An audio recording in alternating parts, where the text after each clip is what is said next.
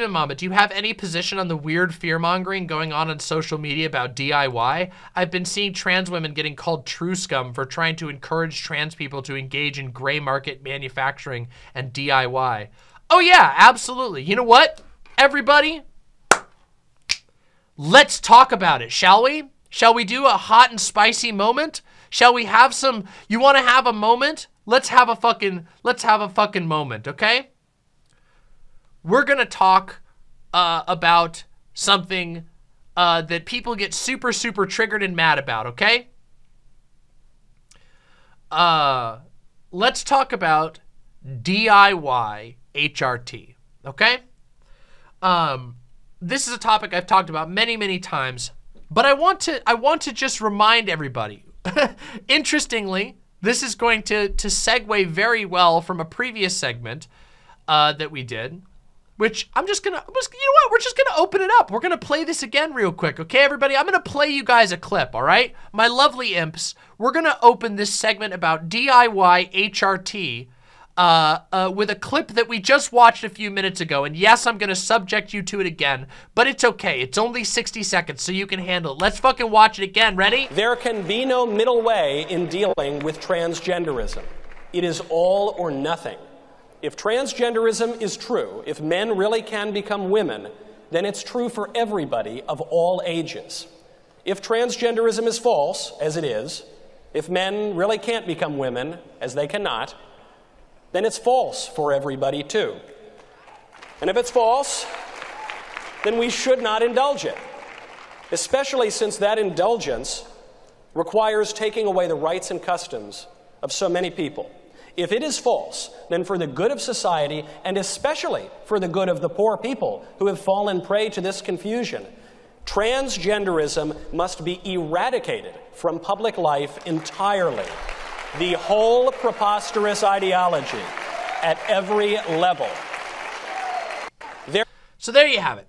The reason why I wanted to open this is because we have now seen multiple states banning puberty blockers for trans youth, which is, by the way, let me just be 100% clear, in complete disagreement with every serious medical organization on the entire planet, okay? Every serious medical organization on the entire planet disagrees with banning access to puberty blockers for trans youth.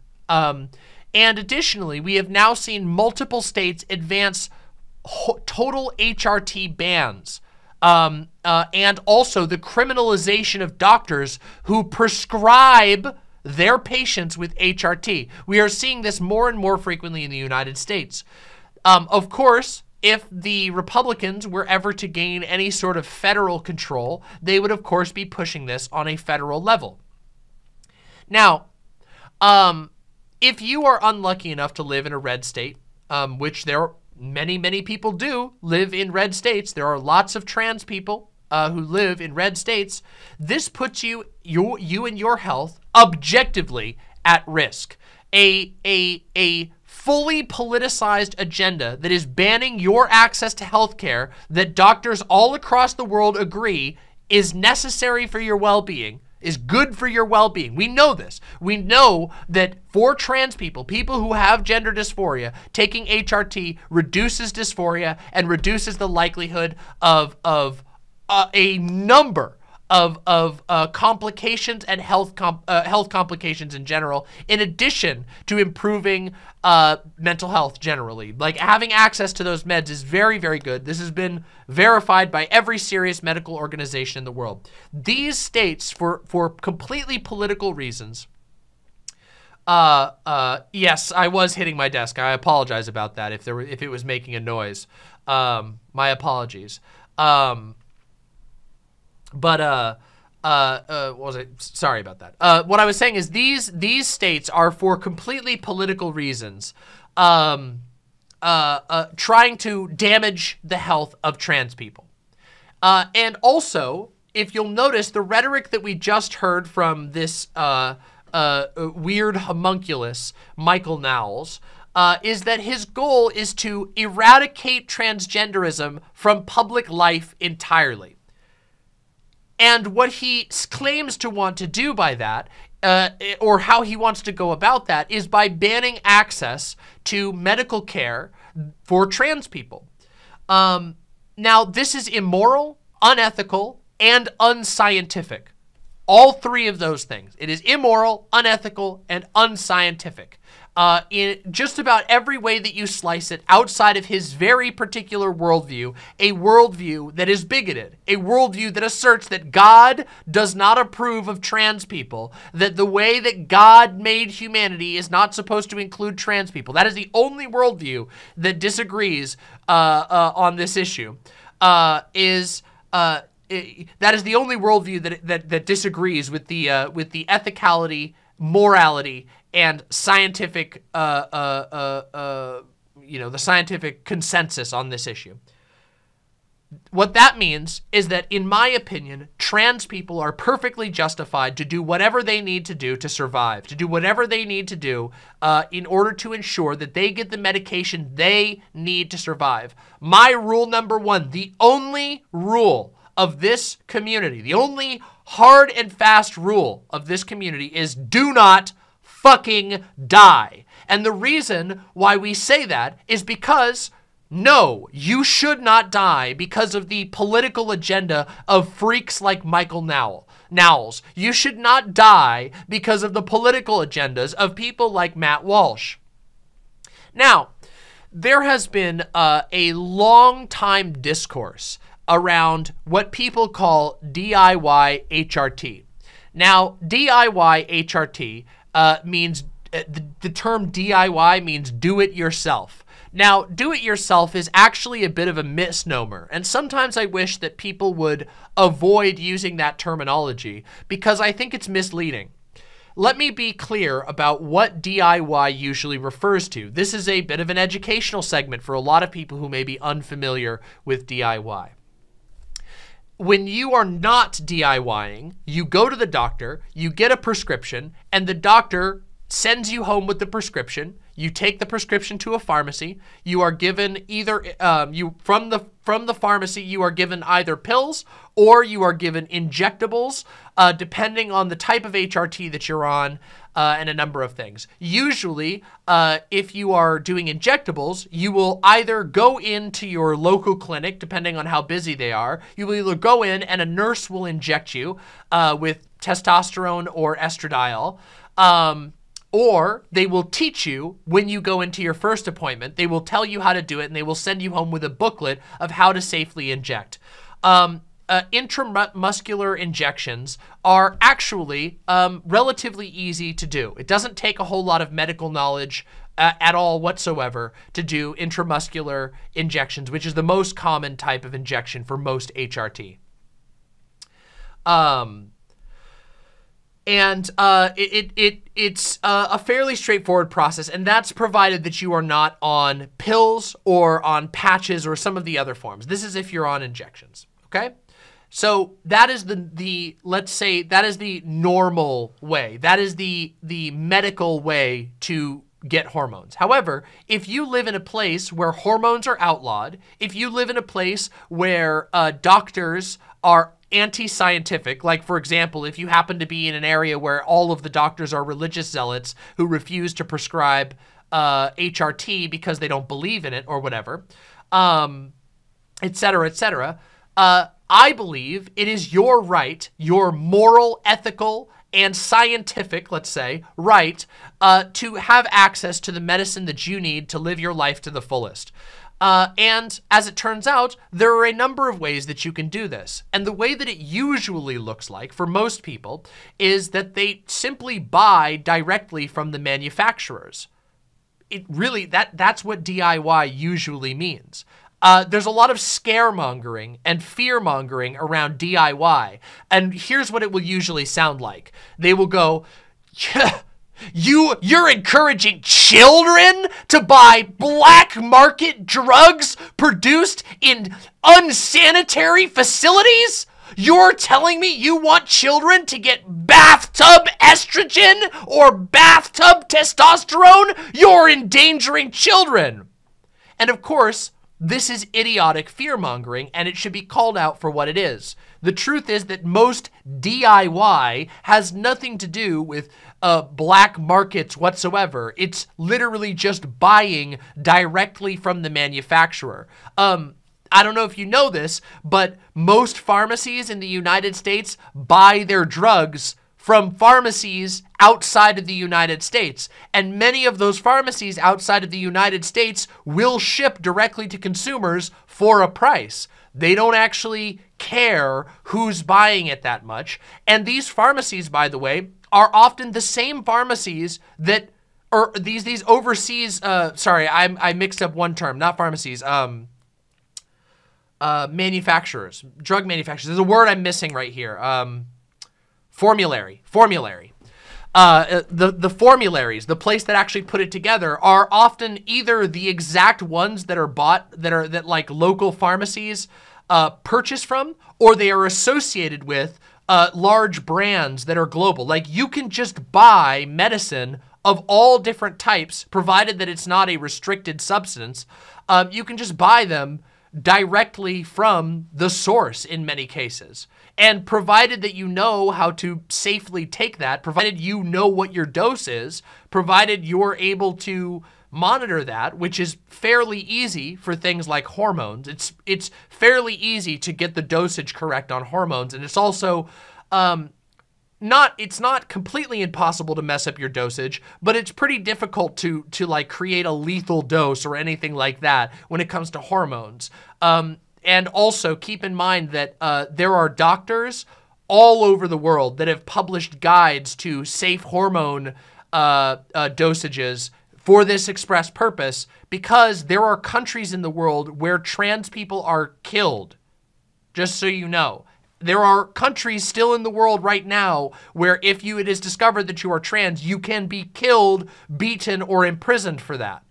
So there are these doctors who have said, we think that's bad. Here's how you could dose yourself on the down low, because they have a moral and ethical belief that you have a right to take care of yourself if you need to. A belief that I share. So getting the right dosage is not particularly hard. Most people will go online and they will buy from very, very reputable overseas pharmacies that will ship directly to you, and that's the end of it. That is what DIY HRT is for the vast majority of people. Now, there are some exceptions to this rule, okay? There are some exceptions to this rule, which is, of course, there are some complications in certain areas, and there are some complications with certain drugs. For example, testosterone. Testosterone has been pretty heavily regulated historically in the United States, and there has been a recent crackdown on certain usages of testosterone. It is a controlled substance because of its use in sports, because testosterone obviously can be used to give you an advantage in certain types of sports. It's actually pretty silly, honestly, that testosterone is a controlled substance, given that most people who take testosterone do not take it for an advantage in sports. I don't know if you know this, but did you know that a large percentage of old folks in the United States are prescribed hormones because their bodies stop producing hormones at the same rate as they get older? Your body just gets a little weaker when you're older, and so lots of old guys have low T and they get prescribed testosterone because they have low T. So the restrictions on testosterone are quite silly and arguably immoral in and of themselves, because for the aforementioned reasons. However, this can make getting testosterone a little bit more difficult. However, it is not as difficult as most people believe.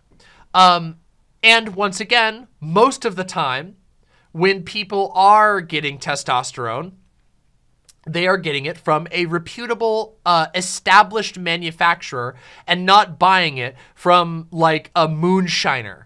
The illusion or the idea that there are like moonshiner HRT outfits is just very silly by and large. It's mostly a complete myth. Now, there are some exceptions, of course, even to this rule. There are some places in the world where it is very, very, very difficult to get access to either estradiol or testosterone, or where it can be prohibitively expensive. And so some people choose to educate themselves on chemistry, to educate themselves on drug formulation, and formulate these drugs themselves.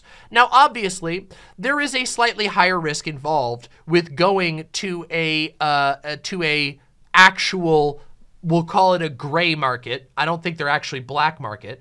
But the sort of gray market outlets where it is somebody who is either a chemist.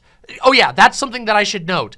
Keep in mind that a lot of times the people who end up doing this are themselves chemists, but they are just operating under the table. So these sort of third-party gray market DIY HRT dealers are often professional chemists. They are often people who know what they are doing and are qualified to do this, but they are just operating under the table for various reasons, to circumvent unjust laws usually. Just like Walter White. Okay, but unironically, Walter White was a genius chemist who nobody was worried about the safety of his fucking meth because he was a genius chemist. And in fact, anyway, we're not going to get into that. That's literally fantasy. Okay, let's just stop. There are of course risks involved with all drugs. Every single drug that you put into your body, including Tylenol, including naproxen sodium. These are over-the-counter medications. Did you know that the overdose rate for Tylenol, an over-the-counter medication that you can buy, you can literally right now walk to the store and buy an infinite amount of Tylenol. A lethal amount of Tylenol. You can kill yourself right now with nobody getting in your way with Tylenol. It will be an agonizing and horrible way to go. Please don't do that, but it is something you can do. Every single drug has risks. And so to people who fearmonger and spread misinformation about DIY HRT, I say this: fuck you, go to hell, shut the fuck up, and may you rot forever. Because if you are going online to fearmonger about DIY HRT when you have motherfuckers like Michael Knowles talking about how he wants to eradicate transgenderism from public life, you are a patsy, you are a fraud, and you are contributing to the Nazis attempting to kill you and your trans brothers and sisters. No joke. I say that with zero exaggeration. Shut the fuck up. You should not have a platform. Please shut the fuck up. So that's a message to any of you out there who are engaging in disinformation and fear-mongering about DIY HRT. Because the truth is that in a time like this, what we should do, if you are genuinely concerned about DIY HRT, you should be doing harm reduction. We already know that this works. In fact, we can look at studies of other more dangerous types of drugs. Should people fearmonger about heroin, or should they teach people how to be safer and how to combat addiction to heroin? Heroin is a dangerous and addictive drug. This is not even the same thing as DIY HRT. They are totally different things, and yet we know already scientifically that harm reduction techniques are better. Educating people about the risks, educating people about how to safely use it so that they don't die or overdose, saves lives and increases the likelihood that those people are going to get safe and live a longer life. As it turns out, people tend to overdose because of a lack of knowledge or because of a lack of resources.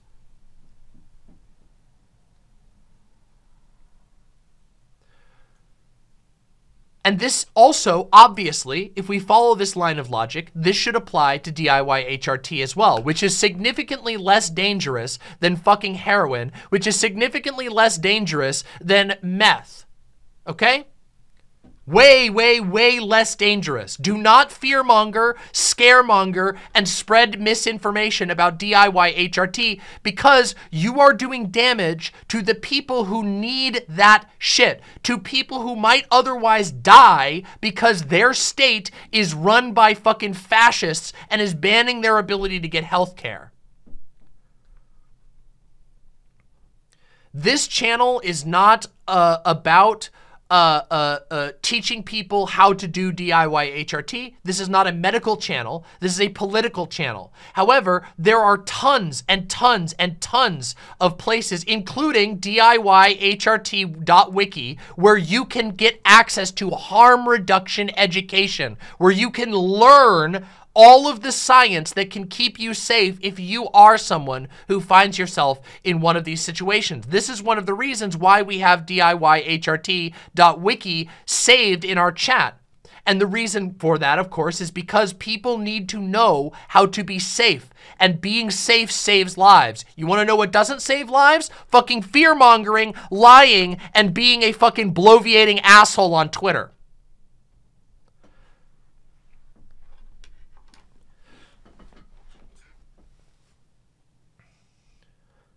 Keep in mind that there are lots of medical clinics that publish this information for free. Legitimate, state-approved clinics that publish this information on their websites for free. And the reason they do that is because they know that they are in the business of trying to save people from harm. It is obvious that the answer is harm reduction and ensuring that people have access to safe HRT. To safe access. Because the truth is, as we already know, if you just look for 2 seconds into the history of trans people, that trans people, because of the pain of dysphoria, very often choose to seek out HRT on their own, even if they don't have doctors who will help them, even if they are too poor to get doctors to help them, even if they live in an area that persecutes them. We know this. We know this because there is an abundance of research on this. There is an abundance of historical documentation on the fact that trans people do it. They just do. And you might be able to sit from your fucking Twitter fucking armchair. You might be able to sit from mom's basement, from your musty ass basement and go, oh yeah, well, if they were a good trans, they would go to the doctor like me with my mom's health care and get everything taken care of. But the truth of the matter is, not everyone lives in fucking mom's basement with mom's health care, asshole. Some people live in fucking crazy states where, and I don't just mean states of the United States, I mean states worldwide. Some of them live in fucking states where it's outlawed, where they don't have any other option but to suffer under dysphoria, to suffer not living as themselves, to suffer with a body that hurts them, or they go DIY. So if you actually give a shit, all of you out there who actually give a shit, if you actually give a shit, you would propagate safe materials. You would propagate harm reduction. You would propagate safe access, and you would support those who are doing it safely, because the reality is you are never going to convince trans people who are being tortured by their bodies to not try and find a solution to that. We already know the science around this. We know how high the suicide rate gets for people who are unable to treat their gender dysphoria, okay? As it turns out, living in a body that you hate, living in a body that tortures you, does some damage to your mind. It makes you feel horrible. It makes you lose will to live. And personally, me being a good person and not a stupid, bloviating piece of shit on Twitter, actually gives a shit about people living a good life. It's so funny to me. It's so funny to me that people like accuse me of being like the Walter White of estradiol, which is hilarious because I don't even fucking do that shit. Like I don't even do that shit. Never have. But people accuse me of all this shit, and meanwhile, there's a bunch of assholes spreading misinformation on the internet so they can act smug while they then drive over to the pharmacy and collect their HRT with fucking mom's credit card. People like that need to shut the fuck up. I hope that answers all of your questions about DIY HRT. Let's go through a quick run through so that nobody misses anything. One, there are a lot of myths and misinformation about DIY HRT. Most DIY HRT is bought directly from reputable manufacturers, often the same exact manufacturers that your own pharmacy your own official pharmacy in town buys from. That is where the vast majority of medicine comes from. That is just a reality of our current world. There are enormous drug manufacturers, and most of them do not care who they sell to. That is where most of it comes from. Secondly, even if you are buying from because of necessity, even if you have no other option but to buy from a sort of gray market HRT situation, provided that this place isn't a complete hole in the wall, and provided this place isn't being extremely sus towards you, you can not only get your HRT tested if you really need to, you can actually pay a lab to do that, but also, as long as you are delivering it carefully, and as long as you know how to keep track of your own body, you can do it quite safely. The dangers of HRT are not as high as some people on the internet want you to believe. In fact, hormones, being a naturally produced chemical in your body, are relatively low risk. Now, there are some risks involved with all drugs. That includes testosterone, that includes estradiol, and you should be educated on those risks. But you cannot be educated if people are spreading misinfo. There you have it. Also, for the record, I have known a ton of people who have done DIY HRT, and I am not kidding you when I say that the DIY HRT that they purchased was from the exact manufacturer that I got my HRT clean, clean through a pharmacy. I'm not kidding you. Like, I've known numerous people, and you get the box, and it's literally the same people. It's from the same manufacturer. It's fucking... People spread so much misinformation about DIY.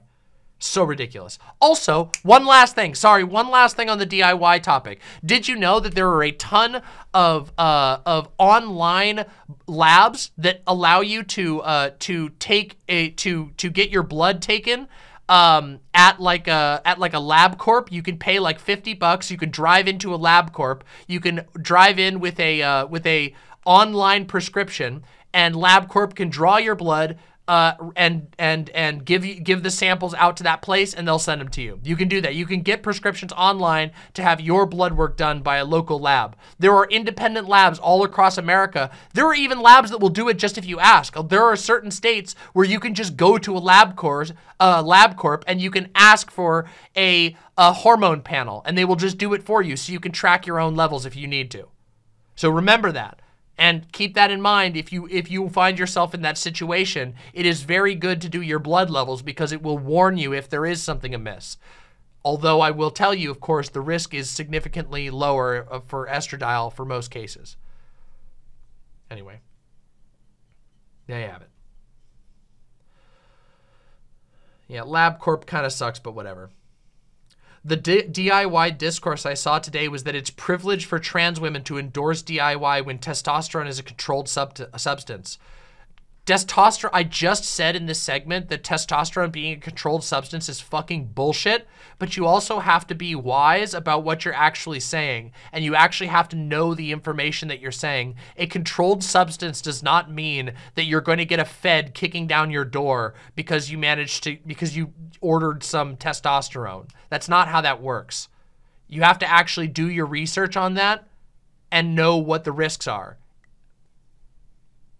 It's literally just doing misinformation. People saying that type of shit are fear-mongering. That's what we call fear-mongering. It's telling people that if you're a trans man, then you're doomed. And that is bad. That is very, very bad thing to be doing. To be telling trans men that they're doomed, even though that's not true.